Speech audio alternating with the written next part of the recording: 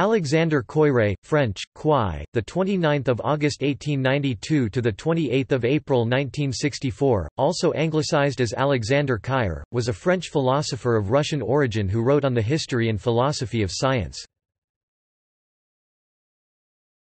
Topic: Life. Koyré was born in the city of Taganrog, Russia on the 29th of August 1892 into a Jewish family. His original name was Alexander Vladimirovich Koyré. Alexander Vladimirovich Wolfovich Koyré. In Russia he studied in Tiflis, Rostov-on-Don and Odessa, before pursuing his studies abroad. At Göttingen, Germany 1908–1911 he studied under Edmund Husserl and David Hilbert. Husserl did not approve of Koyré's dissertation, whereupon Koyré left for Paris, to study at the Collège de France and the Sorbonne during the period 1912–1913 under Bergson, Brunswick, Lalande, Delbos and Pacavet. Following Husserl's Cartesian Meditations, a series of lectures given in Paris in February 1929 and one of the more important of Husserl's later works, Koyré met again with Husserl repeatedly. In 1914 he joined the French Foreign Legion as soon as the war broke out. In 1916 he volunteered for a Russian regiment fighting on the Russian front, following a cooperation agreement between the French and Russian governments. In 1922 Koyré completed his two-state doctorate, then called Doctorate ès lettres theses. The same year he started teaching in Paris at the École pratique des hautes études (EPHE), and became a colleague of Alexandre Koyré, who eventually replaced him as lecturer on Hegel. In 1932 the EPHE created a department of history of religious thought in modern Europe for him to chair. He retained this position until his death.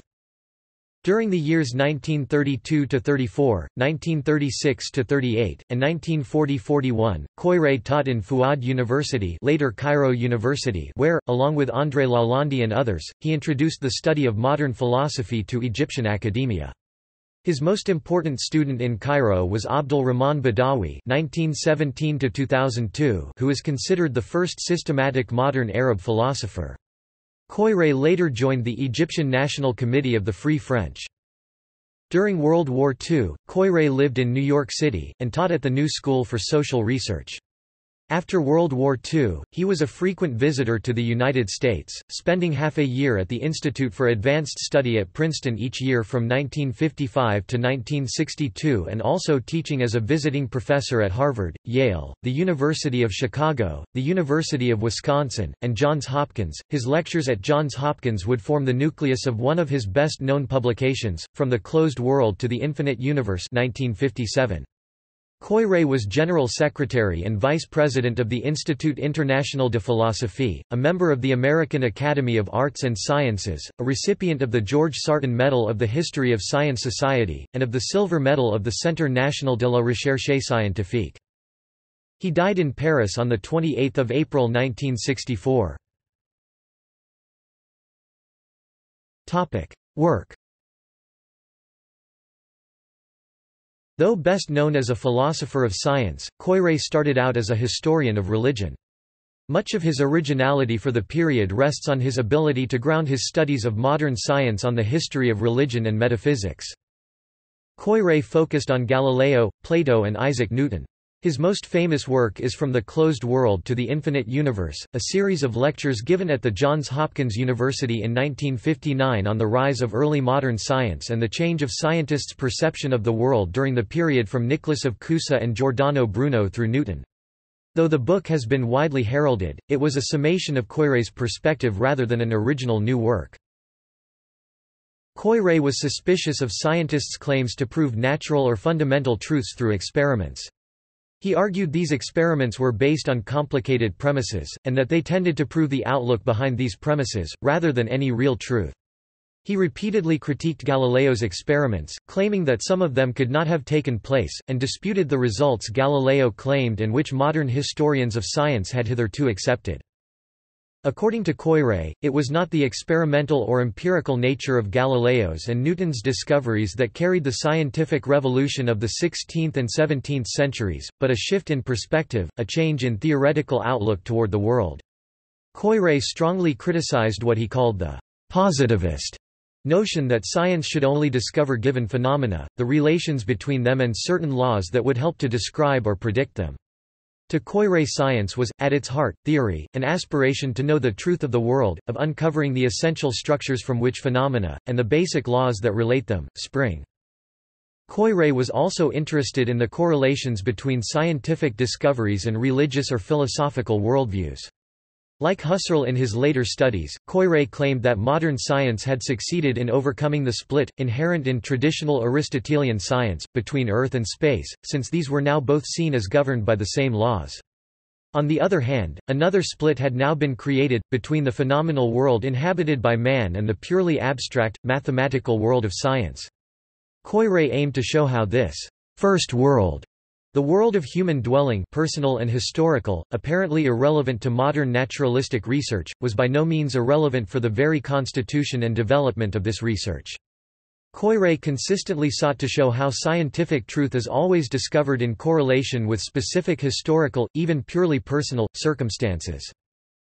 Koyré's work can be seen as a systematic analysis of the constitutive achievements that resulted in scientific knowledge, but with particular emphasis on the historical, and specifically human, circumstances that generate the scientist's phenomenal world and serve as foundation for all scientific constitutions of meaning. Koyré influenced major European and American philosophers of science, most significantly Thomas Kuhn, Imre Lakatos and Paul Feyerabend. In 1961 he was awarded the Sarton Medal by the History of Science Society.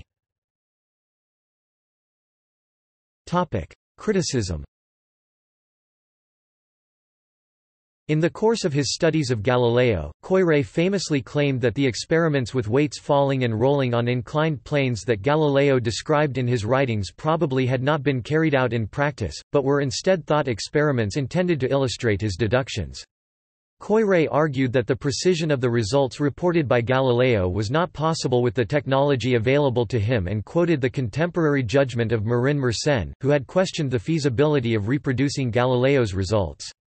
Furthermore, according to Koyré, Galileo's science was largely a product of his Platonist philosophy and did not really derive from experimental observations. Koyré's conclusions were first challenged in 1961 by Thomas B. Settle, who as a graduate student at Cornell University succeeded in reproducing Galileo's experiments with inclined planes using the methods and technologies described in Galileo's writing. Later, Stillman Drake and others worked through Galileo's notes and demonstrated that Galileo was a careful experimentalist whose observations did play the role in the development of his scientific system that he later claimed in his published work. However, such critiques do not entail that Platonism did not have a significant epistemic impact on informing Galileo's science.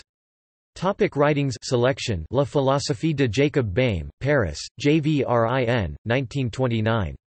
Études Galiléennes, Paris, Hermann, 1939. From the Closed World to the Infinite Universe, Baltimore, Johns Hopkins Press, 1957. La Révolution astronomique, Copernic, Kepler, Borelli, Paris, Hermann, 1961. The Astronomical Revolution Methuen, London, 1973. Introduction à la lecture de Platon, Paris, Gallimard, 1994. Metaphysics and Measurement, Essays in Scientific Revolution Harvard University Press, 1968. A Documentary History of the Problem of Fall from Kepler to Newton, pp. 329–395, Transactions of the American Philosophical Society, Volume 45, 1955. Newtonian Studies, Chapman and Hall, 1965. Topic notes. Topic references. Jean-François Stoffel, Bibliographie d'Alexandre Koyré, Firenze, L.S.